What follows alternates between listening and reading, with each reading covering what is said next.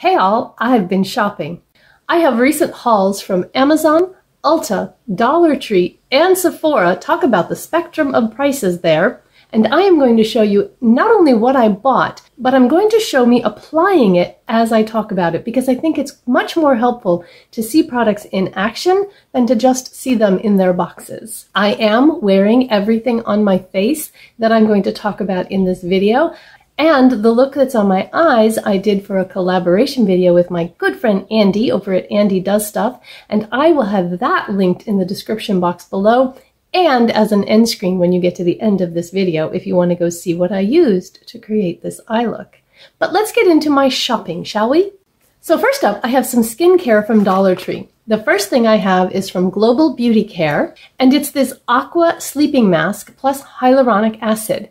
This overnight revitalizing gel mask is just what it says. It's a gel. It's kind of a gel texture. It does not have fragrance, and it's just really soft and very hydrating. I used this last night when I went to bed, and I woke up and my skin just felt really good.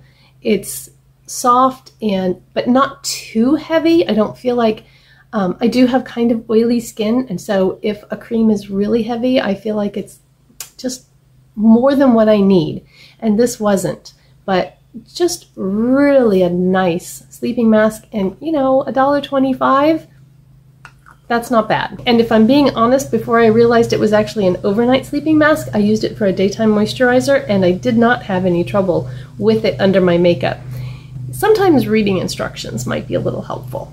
The other thing I got from Dollar Tree was this Beauty Guru Under Eye Serum with sea buckthorn. I really like sea buckthorn oil. On the side of the box it says that sea buckthorn is traditionally known as a reviving oil, and this is a nice applicator. It has a roll-on applicator, and you can see that I put it on and then tapped it in, and I don't know that it felt revitalizing or reviving, but it did feel very hydrating under my eyes.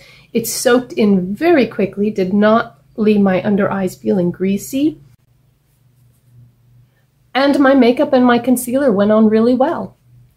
So I will continue to use this. It's hard to know with skincare after one application, but I didn't have any adverse reactions or thoughts about it. Then I wanted my birthday gift from Sephora, but I don't have a Sephora close to me, and I wasn't going to drive just for the birthday gift. In order to get it online, you have to order something, and I just happened to notice that they were having free shipping on any order. So in order to get my birthday gift, I ordered a somewhat expensive package, I mean $4, it wasn't horrible, of organic cotton pads that would ship free, and then I could get my birthday gift, which is this Tacha set, mini set, and it comes with the rice wash, which I have used almost an entire mini of this up. I love it. It is so gentle of an exfoliator, but it just leaves my skin feeling so smooth and so pretty. So I was very happy to get another one of these. The Dewy Skin Cream. It's this pretty purple color.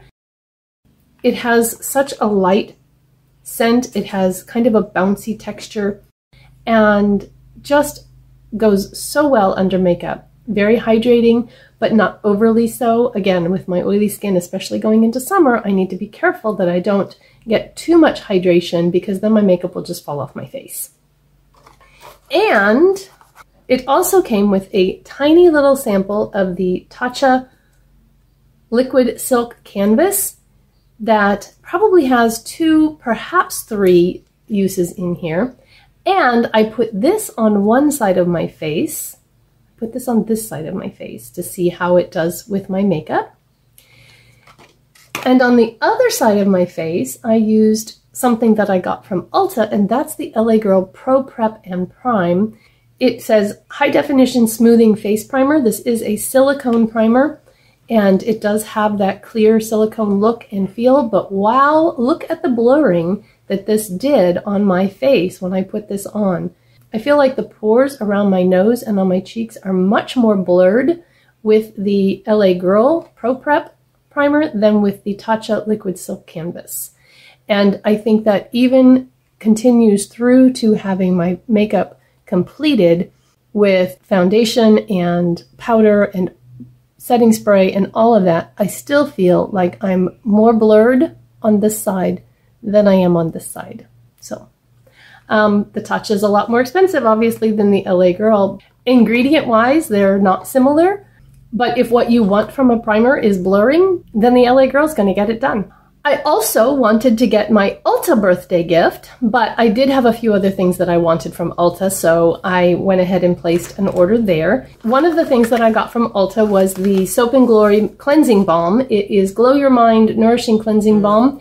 I did a price comparison of this, the e.l.f. Cleansing Balm, and the Clinique Take the Day Off, which is my holy grail, the one that I have used for at least 1.5 years now, but I will only buy it when I can get it half off because I won't pay the full price for it. And I did a per ounce comparison, and the Soap & Glory, not on sale, is actually the best deal per ounce, and I will put some numbers up here so that you can see that comparison. But these were on sale, and so I actually bought 2. Editing Tina here. Wow, prices have changed a lot since I last purchased these products back in the fall of 2021. But the Soap & Glory Cleansing Balm on sale was a really good deal. Unfortunately, it appears that it is no longer available at Ulta, and it's getting difficult to find, so it looks like I might be on the hunt for a cleansing balm again. You may need to pause the video in order to see all the numbers on this slide if you're interested. And this is now my new holy grail. I am using the last Clinique Take the Day Off that I bought at Black Friday sales, so when that's gone, I will be using this one exclusively. I did try the e.l.f. and I could not use it. It bothers my eyes. It worked great as a cleansing balm, so if you don't have the issue with your eyes and you want to use it, I would recommend it. I just can't use it because of the eye irritation. And I am almost out of my cleanser, so I bought a Neutrogena Hydra Boost cleansing gel. This is my favorite double cleanse. It took me a while to actually get back to it because I had used it, then I tried the CeraVe, and then a Cetaphil, and those are big bottles, so it took a really long time to get through them. And I like them okay, but there are times, and I think it's when my skin is more irritated because of my tretinoin use, that they sting just a little bit. Not a lot, not like, oh my gosh, my skin's on fire, but this never does. So why would I use something that sometimes stings when there's something that never does? And so I'm back to here, and I'm sticking here. And see, that's part of the problem of trying different things because you want to give your experience of using them, but then I'm kind of cheap, and so I want to use them up before I buy something else. And there are just certain things that I'm done trying. I have decided that I'm much more adventurous when it comes to trying makeup than when it comes to trying skincare. And I'm still on the hunt for a good under eye color corrector. The ones I have right now are the Bobbi Brown. I used a Ulta gift card to buy that, and do I regret it? No, not necessarily regret it, because it is good and I have used a lot of it, but I don't think it lives up to the hype that it has gotten on YouTube and other places. I also have the Hard Candy Cushion Wonder, and I actually like this one. I think this is a good corrector, especially if you're looking for a little bit sheerer coverage days. This eye, maybe you've noticed, definitely has a darker and deeper trough than this eye. And so some of this is just shadow, but the purpose of the color corrector is to help bring that out so that the shadow isn't quite as noticeable. So today I used the Flower Plus CBD Chill Out Color Correcting Concealer, and I am happy with it. It's very emollient. It's got this really pretty packaging. It's actually glass, and it's a good color for me. It's a light peach color, so it's not too peach, and very emollient. And as you can see here, I just use the warmth of my finger to apply it. I really like applying concealers and correctors with my finger because I think that warming them up helps them to meld better with your skin and to get into the wrinkles and crinkles and creases and crevices that are there under our eyes as we get to this age. And I also like to straighten out the skin under my eye very gently using a puff so that I don't get the vertical kind of wave-like creases that I can sometimes see if I'm not careful about straightening that skin before blending in my concealer. And then the birthday gift itself, which was the whole reason for this order, I'm not sure that I actually came out on the positive side here to get the free eyeliner, and I ordered all the other stuff, but it made sense at the time. It's the Quickliner for Eyes Intense, and it's an auto eyeliner pencil that you can see here as I apply it.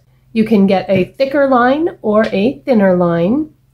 It goes on very easily with no skipping, and I used it to tightline and to also fill in just above my lashes.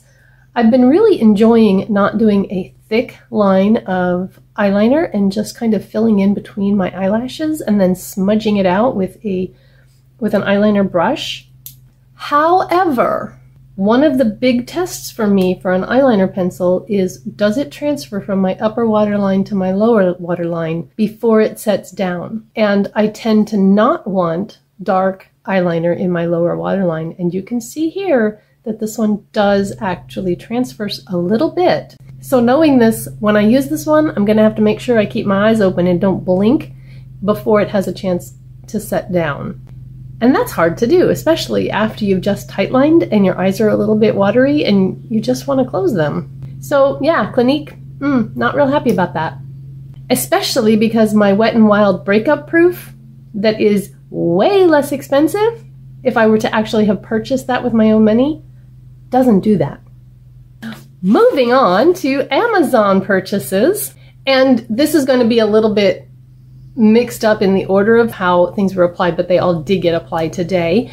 I have a repurchase of the Michelle Dermaceuticals Sun Shield Liquid SPF 50, and I did an entire review of this. I will have that linked in the description box below or in the cards here. I love this. And actually, I had done this as a subscribe and save and forgot to cancel it, but I set it up for like 4 months, and it worked out actually perfectly because my daughter decided that she needed a new sunscreen, and so she took my other bottle and also really likes it, and so then this came. I have now canceled the subscribe and save.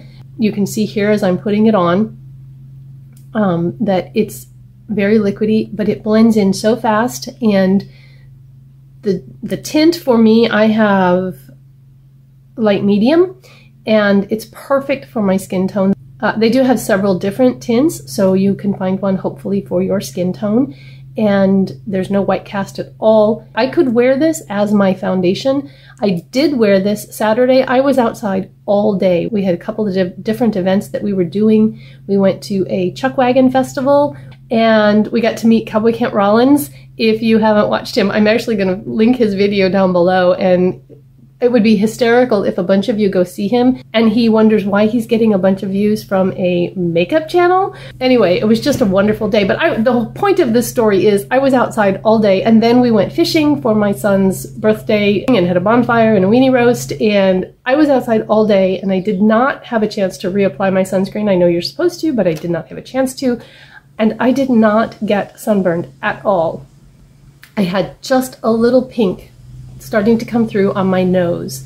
So not only does it make my skin look really pretty, but it actually does really well as a sunscreen, which is kind of the point. When I see a YouTuber use a product that I think that I might want to try, I'll put it on my shopping list, and then when it comes up that I want to try a foundation, or I want to try a blush or whatever, then I just pull something off my shopping list and drop it in my cart. And this does two things for me. It curbs impulse purchases, because when I have the impulse, it goes onto my shopping list. And then I have time to think about it for a while, and sometimes I think about it for months. And every now and then I'll go into my shopping list and I'll go through and I'm like, I don't want to try that anymore. Or yes, I really still want to try that. And then I purchase it. And that's what I did with this Purito Cica Clearing BB Cream. So I first heard about this from Mandy Lee, and if you haven't watched her, I will link her channel down below so you can go check her out when you're done here. And I just liked the way this looked on her skin. I got the color 15 Rose Ivory. I wasn't sure when I first put this on my arm if I was going to like it, because it seemed a little yellow. But the nice thing about a BB cream or a CC cream is that the coverage tends to be a little lighter, and you often have a little more leeway with the color. This says it gives you a healthy looking glow, flawless coverage, and it's EO, essential oil, and fragrance free. Those are very good things. It does not say anything about an SPF, which is fine because I use a separate SPF. It has an expiration of 2024, so that's really nice. I did a swatch on my arm that I'm going to let set for about 5 minutes to see if it oxidizes, and then I will put another swatch next to it. And you can see here, looking at the fresh swatch, the foundation does oxidize just a little, so that may help you in selecting your color if you decide you want to try this. I don't feel that looking at my skin that it has oxidized or turned yellow. We're almost done. If you have gotten to this point in the video, then I have a favor to ask of you. I would like for you to go down in the comment section and just type the word summer. That's all you have to do, just summer. And while you're down there, hit that like button. Those two things increase my engagement score, and it lets YouTube know that there are people who are enjoying this content and that YouTube should send it to more people like you who might also enjoy it. I appreciate that so very much. Thank you. I saw this Palladio. I'm blushing 2-in-1 cheek and lip tint and decided that I wanted to try it. I'm not exactly sure who I heard it from, so I'm sorry I can't tell you that. It's kind of like a Wet n Wild or a Milk Makeup stick, and I wasn't sure what it was going to look like, but here you can see the swatch, and it is very glowy, more glowy than I thought it was going to be. So we'll see how it blends out, and I think it's really pretty on my skin. Tried to blend it at first with a brush, and it didn't really want to blend that way. Maybe if I'd put it on with the brush it would have done better, but honestly it worked best with my fingers. And also I blended it out a little with the sponge. It does dry down to a powder finish. It does not remain tacky, which I appreciate. And I am going to use it on my lips, but first I'm going to use the NYX Professional Suede Matte Lip Liner in Dainty Days. This is a very light lip liner, and typically I don't go for the really light ones. Picking a lip liner and picking a foundation, I have the exact same problem. I always look at one and think, oh, I like that one, but I think it's too dark, so I'm going to get this one instead. And dang it all, if when I get it, it isn't too light. So this one is a very light nude, but it's not too orangey. I have a couple of them that are like this, but they are orange, and I just don't like them at all. It is a matte lip liner. It's supposed to stay very well, and it's not as creamy as I would like for it to be. Honestly, the Auto Gel lip liner from LA Colors is still my favorite, but this is nice.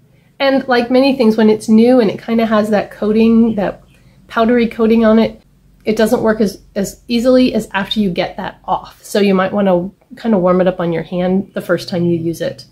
And then I am going to use the cheek and lip tint on my lips. It is soft and it is a very light color. It's also glowy. I think it's really pretty on the lips for a summer look, and I think it kind of goes nicely with this eye look. It stays emollient and very comfortable to wear.